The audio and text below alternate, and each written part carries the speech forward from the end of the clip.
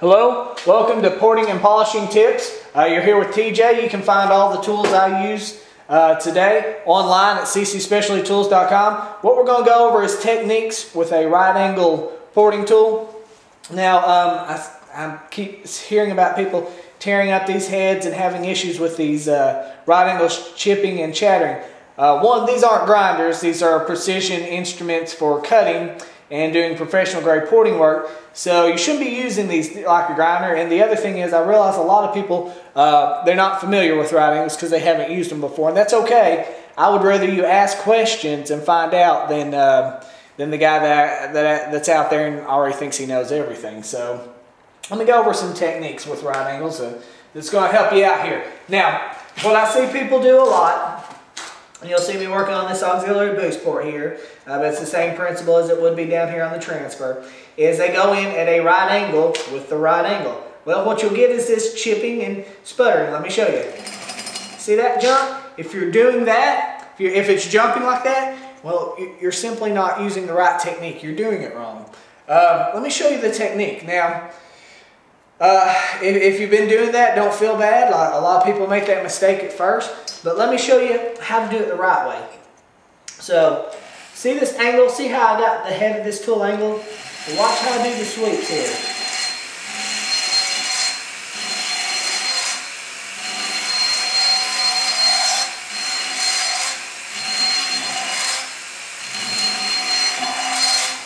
Very gentle, very easy.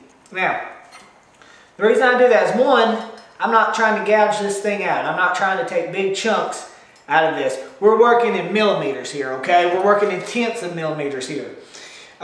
You don't have to use this thing like a carving knife. You use it, watch how I use it like a paintbrush stroke. We're going to use it on this transfer here. I'm going to raise the roof of this transfer very easily.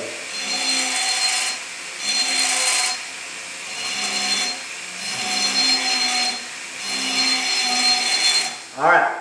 See how I did that? It's like easy paintbrush strokes. I know, don't laugh. It doesn't sound very manly to use it like a paintbrush, but that's what you need to do. You need to have this angle. You need to, now listen to my RPMs. That's all the way up. That's not the RPM range I'm working in. Take your time. Do this correctly. Make precision cuts. Just like this.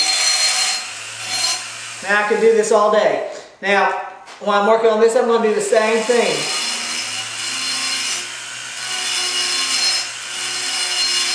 Nice, smooth, precision cuts.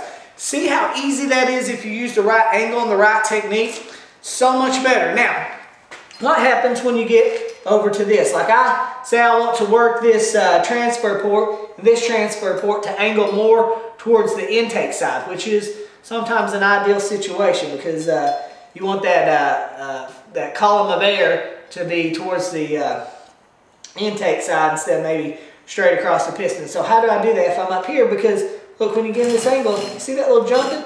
Man, what do I do? Well, it's simple. Use a left hand burr. This is a 1MC with a left hand in it, but you can actually use it with, you can use a left hand burr with a 182. Very easy. All you have to do is get you an SRMC motor, and the SRMC motor has reverse. Well, you just put your little left hand burr in there, put it in reverse, and voila, you're ready to go. The 1MC, you don't even have to have an SR. You can actually just put the, see the burr is actually, normally it'd be out this way, the burr is actually in here backwards, and I put the shank up to this little collet, tighten it down, and now I'm ready to go.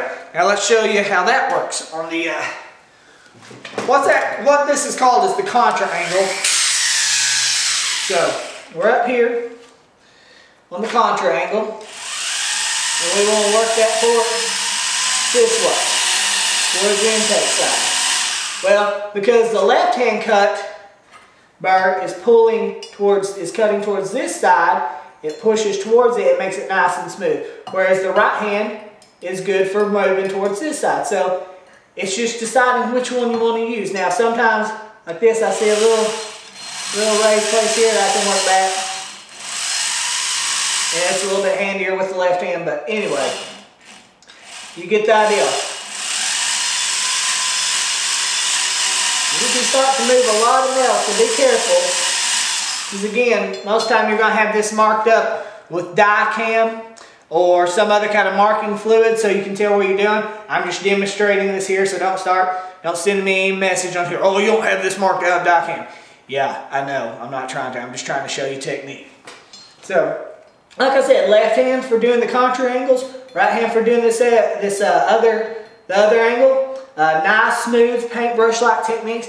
Man, it'll work for you every time. I know because we've been doing this for 45 plus years, and with millions of dollars of tools and thousands of happy customers, these right angles work, man. They're the way to go. And of course, if you ever have any questions or discussions that you'd like to have, you can leave me messages on our tips and techniques section. We have a Q&A section. We have just general discussions on there. Or you can go on forum at twostrokecentral.com and have a discussion on there with me and hundreds of other professionals. So, like I said, everything you can find tonight, you can find online at ccspecialtytools.com or reach us at 1-800-762-6995.